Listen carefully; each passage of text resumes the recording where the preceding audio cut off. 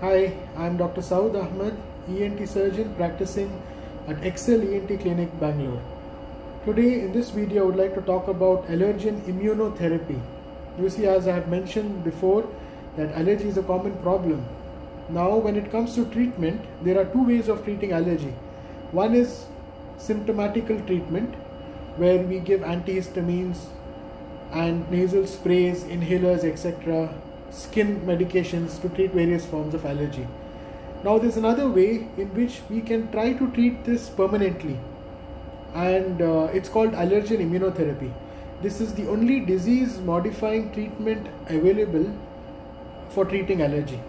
So once we identify the cause, called the allergen, by doing an allergy skin prick test, we make medicines out of those very allergens itself in the form of injections or tablets or sublingual drops, and give it to the individual in a graded manner by gradually increasing the dose, so that the patient starts becoming accustomed to it, or the tolerance of the body towards that particular allergen increases.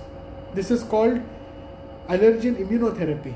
It's a kind of a vaccine, you can call it. It's a natural way of building a person's tolerance towards a particular allergen. The allergen could be dust mite, it could be pollen grains, insect, mold, or insects, or even pet dander.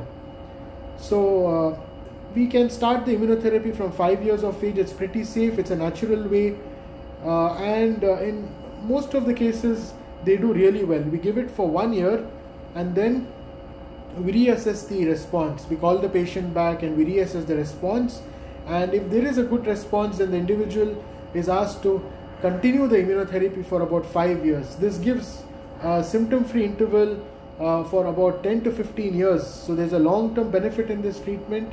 And if there is a person who is who's diagnosed as an allergy and the skin prick tests are correlating, then definitely this is something that can be tried, and if it works really well.